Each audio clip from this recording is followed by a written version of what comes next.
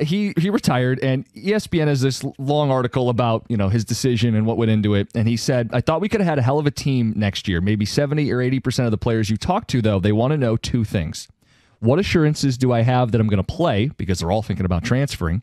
And the second question: how much are you going to pay me?" Saban said to myself, "Maybe this doesn't work anymore. Goals and aspirations are different, and it's all about how much money I can make as a college player. I'm not saying it's bad, I'm not saying it's wrong. Just that's not what we've been about, and it's not why we've had success over the years." So in part, that's why he stepped away.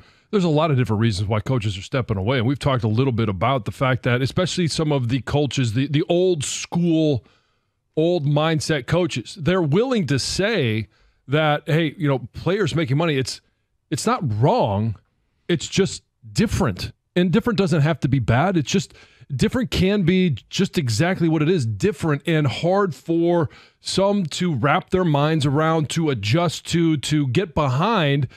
And the other thing that he talked about was after they lost to Michigan in the Rose Bowl, the reaction of his players. And I think there's a lot of different reasons why Coach Saban decided to retire. I mean, first of all, he's had a great career. He's old, right? And he just wanted to, step away and enjoy his life in a different manner, in a different way. But some of the things that pushed him in that direction are some of the things that you just talked about. Also, after the game, he saw, players throwing their helmets, kicking chairs and throwing things in the locker room. Like, that's just not what he's been about. You can like or dislike him as a coach. I have come to respect the hell out of him, his success, obviously, the way that he's built his program, and then getting to meet a lot of his players that have played for him over the course of his career. Jonathan Allen is a great teammate, a great individual, a great player, but he's a guy that you would want to have in your locker room. And for those here locally who talk about the culture that Dan Campbell has tried to create in the locker room, he'd be a Dan Campbell guy. He would fit in to Dan Campbell's what he wants from a football player. Best college football coach of all time. Yeah. By all accounts, doing it the right way. I mean, there's always a little bit of scumminess in the SEC with recruiting, but that aside, it felt like he was always doing this with a determination and an obsessiveness and a competitiveness. A lot to like about Nick Saban. Having said all that, it's good that he stepped away, because you do need different kinds of coaches for these players. This is a different era. I don't think there's anything wrong with a guy who says, I do want to know, what's my role on this team? What compensation am I going to get? Because these are the same questions that coaches have been asking for years, and now the players have a seat at the table.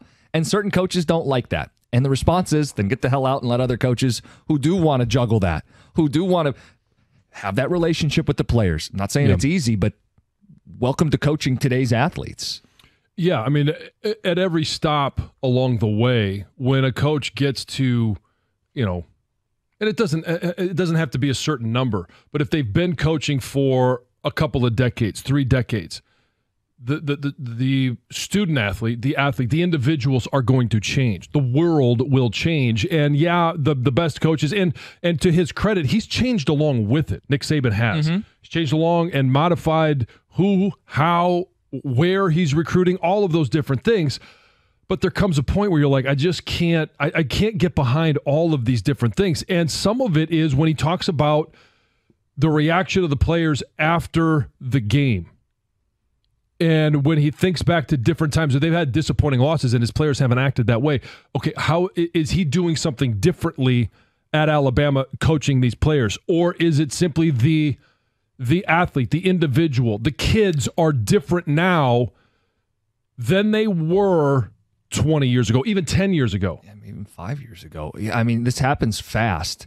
He says there's nothing wrong with it. To me, there isn't. There's nothing wrong with the guy wondering about his spot on the depth chart and wondering about his compensation. I don't have an issue. I know that's going to bother the old guard, right? The old school football guy. I have no issue with that. There's a lot of money being made in college football, and these are big decisions, and you only have a few years to really maximize your athletic potential. And if you're going to sit on the pine for 3 years, you kind of want to know.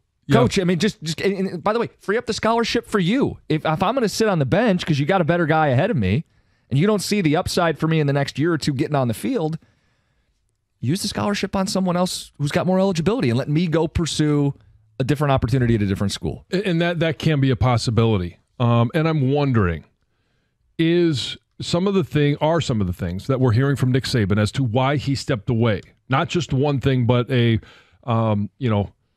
hodgepodge of different things that forced him to ultimately pull the trigger and say, I am stepping away from coaching.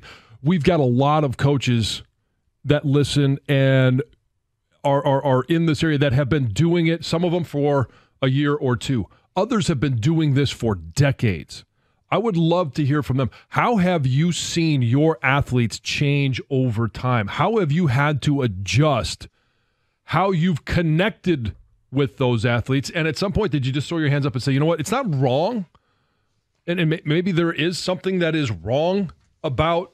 Some people do think there's something wrong. Yeah. That's fine. Call in and tell us. But how is it different? How have you adjusted? And when did you say enough was enough?